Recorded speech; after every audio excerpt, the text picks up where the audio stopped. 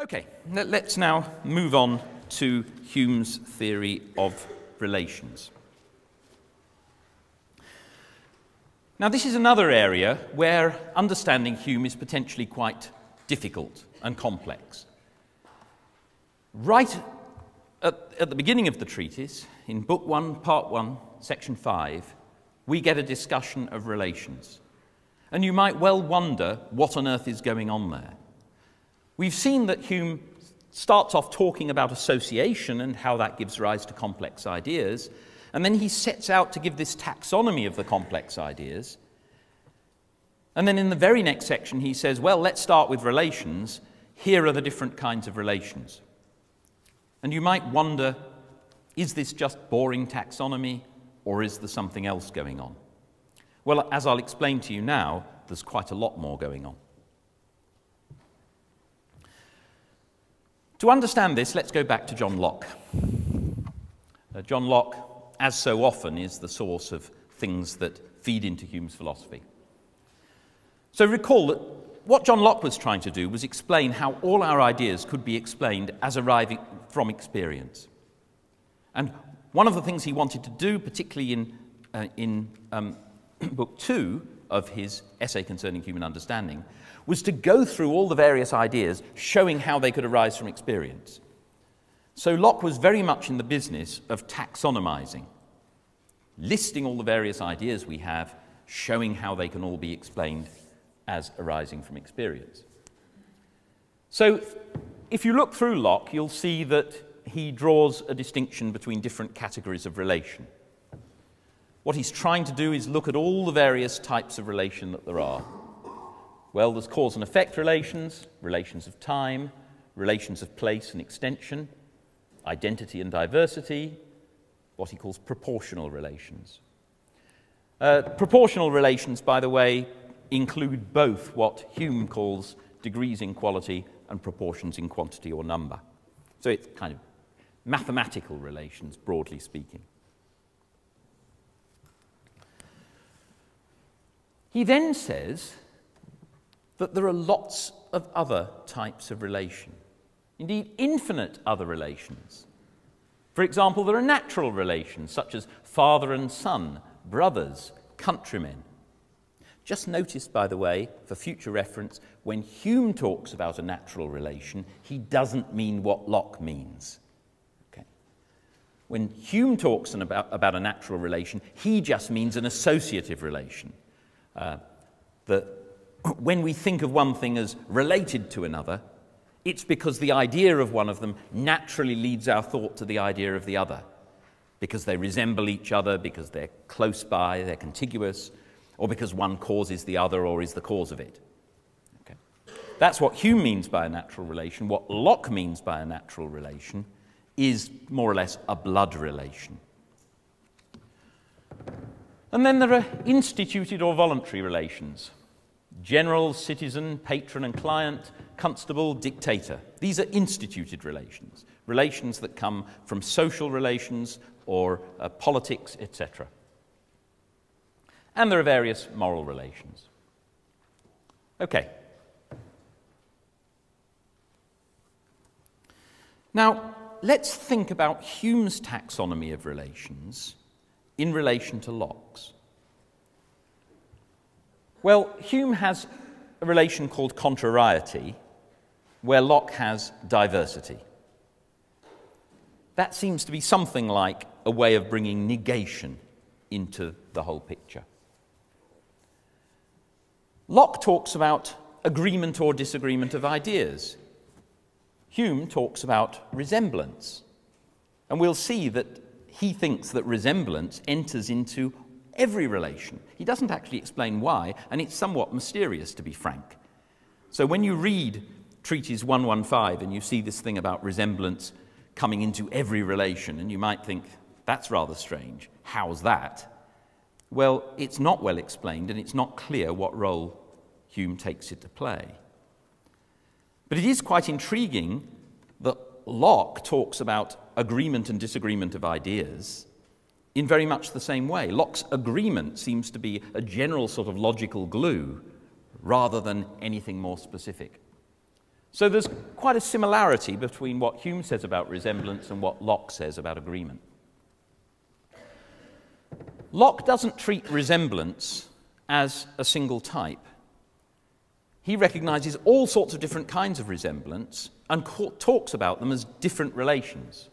So countrymen, those who were born in the same country, that's a kind of resemblance. And there are myriad resemblances, whereas Hume wants to reduce them all to one general relation of resemblance.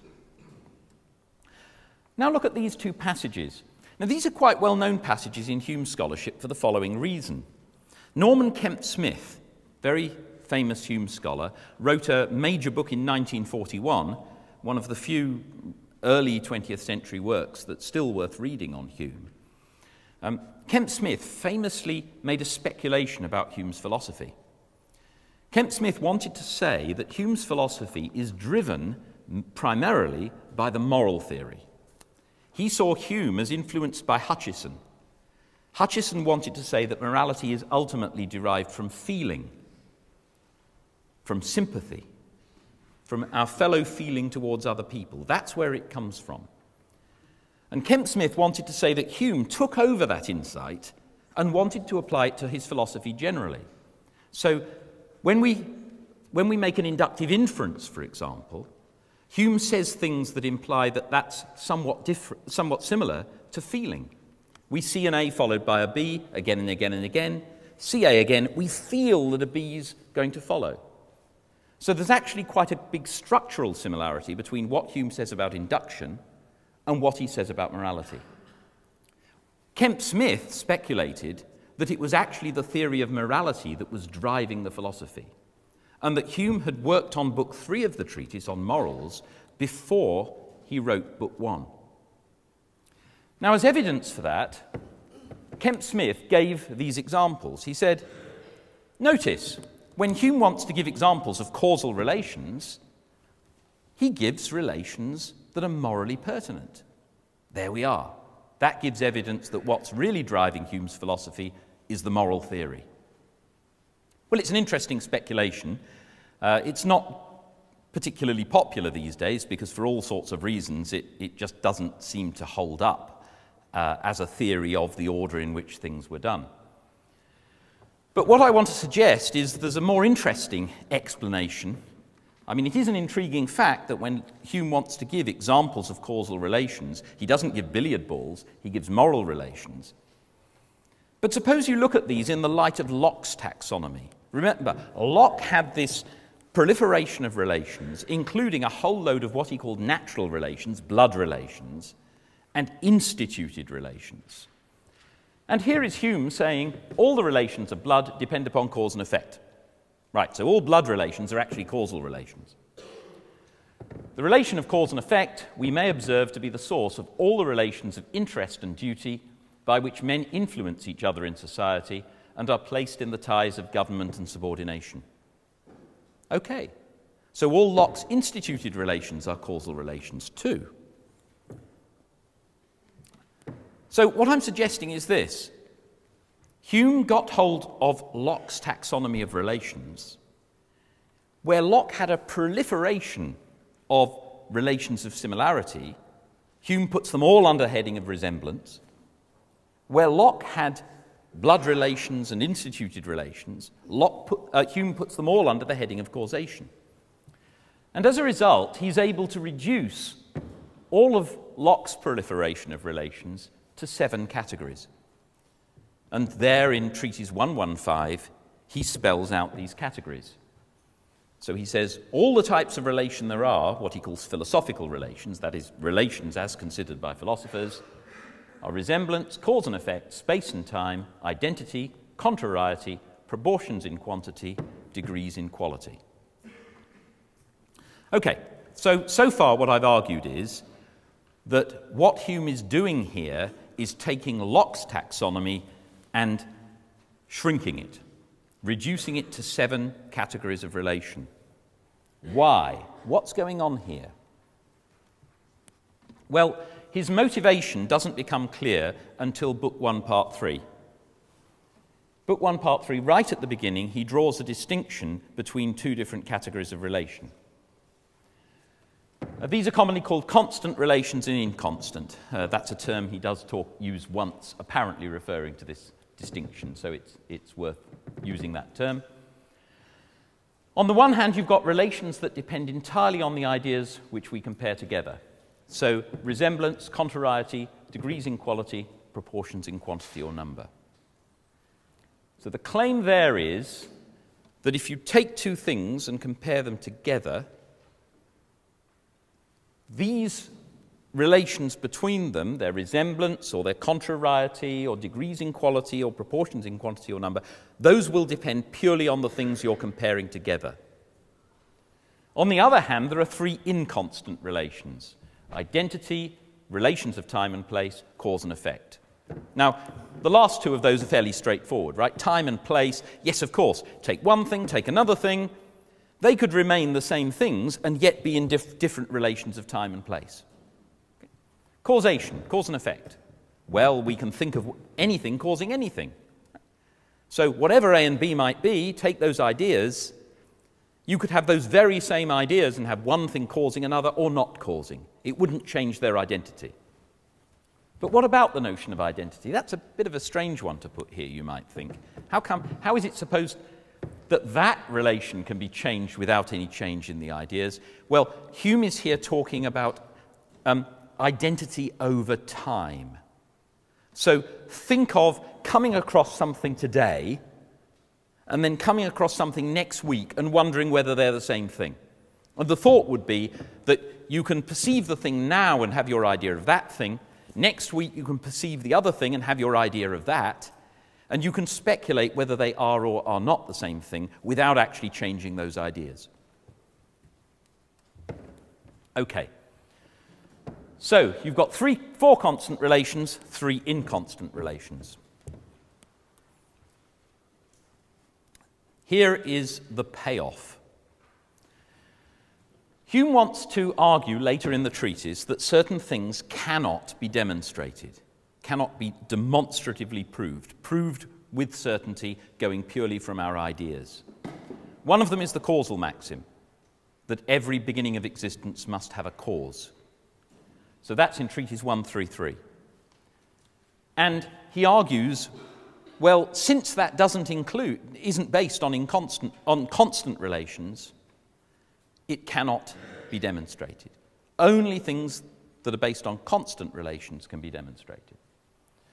Again, in Book 3 of the treatise, the first section of that, when he's talking about morality, as we've seen, he's going to argue that morality is not founded on reason, and as part of that, he wants to say that moral distinctions cannot be demonstrated. So again, he says they can't be demonstrated because they involve inconstant relations. They're not based purely on constant relations. Now, he doesn't actually enunciate this principle as such, but his use of it in those two passages seems pretty clearly to indicate that this is the thought that's driving him. We've got these seven types of relation. We divide them between those that depend only on the ideas, call those constant relations, and those which depend on something else, situation in time and place or whatever it might be. Well, only things that depend on the constant relations can possibly be demonstrated because they're the only things that depend only on the ideas, right? Seems plausible. And Hume uses it, as I say, to argue that the causal maxim can't be shown to be intuitively true, therefore, incidentally, it can't be demonstrated, and that moral relations cannot be demonstrated. Now, sadly, that's complete nonsense. It's a great shame, but it just doesn't work. So let's look at some examples. Every mother is a parent. That's intuitively true, isn't it? Every mother is a parent. And yet, on Hume's conception, mother is a causal relation. Indeed, that seems plausible. It's a causal relation. Parent is a causal relation. So here we have a proposition that involves two causal relations. It doesn't mean it can't be demonstrated. Okay? Or anyone whose paternal grandparents have two sons has an uncle.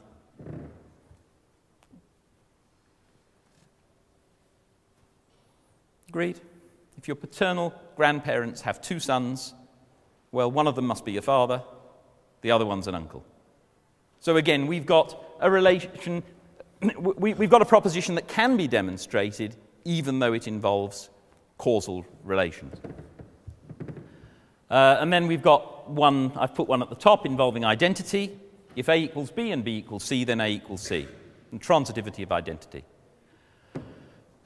Intuitively true. Anything that lies inside a small building lies inside a building. It involves the relation of contiguity. But nevertheless, it can be demonstrated. So, Hume's principle in the abstract sounds quite plausible, right? You think, well, the only way you can demonstrate something a priori is if it involves relations that are constant. That seems about right. But then when you start looking at examples, it falls apart. What's gone wrong? Well, I only know of one person in the literature who's actually discussed this in ways that I think are really illuminating, and that's Jonathan Bennett. Two works there. Incidentally, the website will contain links to all these various things, so if you want to chase them up, you're very welcome to do so. What Bennett suggests is, is that Hume is essentially confusing two different notions. And one of them is supervenience and one of them is analyticity. So, very roughly, supervenience is where the relation between two things depends on their individual properties. If you're given the properties of one thing and another thing, then the relation between them follows as a matter of necessity. Analyticity is different. That is, if you know about A and B, you're given your ideas of A and B, you can deduce the relation. You can see that it follows as a matter of the relations between the ideas. So that's related, if you like, to a prioricity. It follows from the meanings of the terms. So I'm using modern terms here for kind of the closest equivalence to what Hume seems to be talking about. Now, I think Bennett is right that there is this confusion in Hume. I have an idea of what's gone wrong here. I think what Hume does is, when he's talking about objects or ideas of objects, he gets muddled. Sometimes he's thinking about the properties of objects, sometimes he's thinking about the properties of our ideas of objects. And since he's talking about issues of knowledge, it's very easy to conflate those two. And I think that's what happens here. He pushes the two together, he's talking at a very abstract level, he's not anchoring it with examples, and so he doesn't see the problem. But I think it's important, when reading those early parts of the treatise, to know that Hume has this target in mind in order to understand some of what's going on there. Now, very briefly, fortunately, Hume doesn't actually rely very much on this dichotomy, only in the two cases that I've mentioned. Most of the time, his criterion for whether something's demonstrable or not is actually based on the conceivability principle, of which I've given a couple of quotations there. To form a clear idea of anything is an undeniable argument for its possibility and is alone a refutation of any pretended demonstration against it. Whatever we conceive is possible, at least in a metaphysical sense, but wherever a demonstration takes place, the contrary is impossible and implies a contradiction. So notice he's not here distinguishing between constant and inconstant relations. He's not relying on that at all. He's simply saying the criterion for something being demonstrable is that the opposite is impossible. And if you can clearly conceive of something, that shows it is possible. So that delimits the possible range of what can be demonstrated. So although I've been rather harsh on Hume's theory of relations, I've suggested that it's motivated by trying to draw a dichotomy for a reason that just doesn't work. Fortunately, it doesn't infect too much of Hume's philosophy. In the inquiry, by the way, the dichotomy makes no appearance at all. He relies on what is commonly known as Hume's fork, which is clearly based on the conceivability principle, the distinction between things that we can conceive and therefore are possible, and things that we cannot conceive and tend therefore to be impossible.